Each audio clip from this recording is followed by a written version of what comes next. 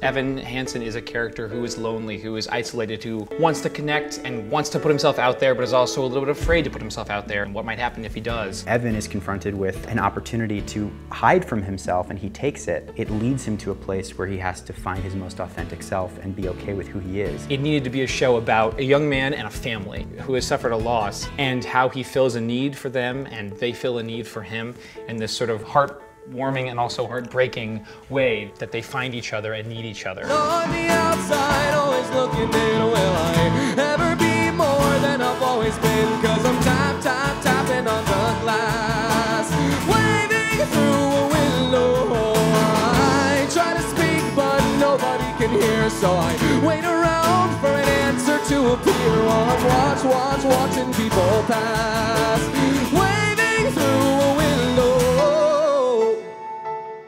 Can anybody see? Is anybody waving back at me?